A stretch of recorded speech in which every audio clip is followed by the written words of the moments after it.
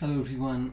I just want to make a quick video for my followers about two vulnerabilities, CVE 20201530 and CVE 20201537, and both of them are related to Windows Remote Access Elevation of Privilege vulnerability.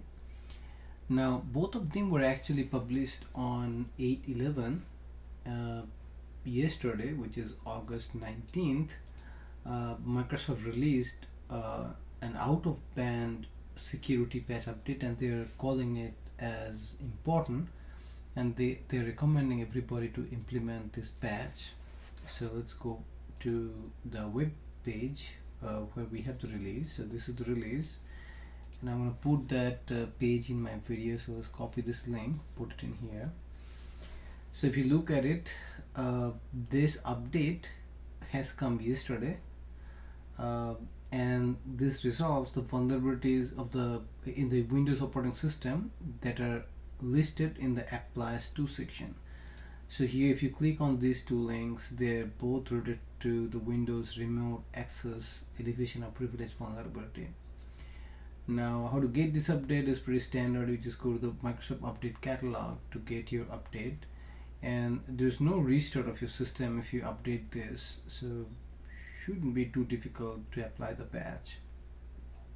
And if you come over here, if you click those two links, it will come up and it will give you this link and the other link over here. I'm going to give you these two particular links to you as well.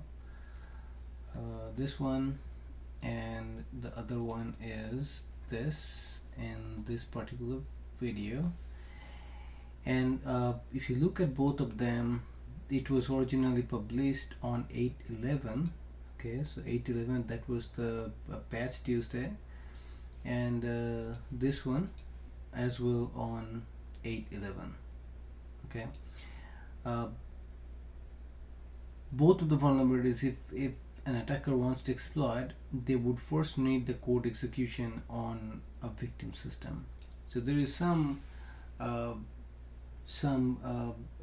level of sophistication is needed where you do need to gain the code execution privilege in a system before you can exploit this vulnerability.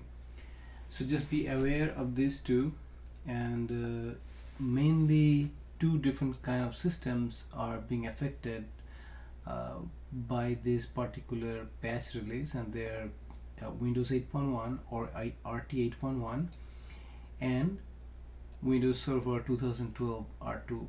Any other type of operating system, if you're using our server system, they are not affected, and you should be pretty secure.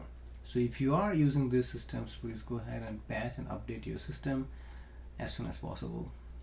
Thank you for watching. Hope it was useful to you. Bye bye.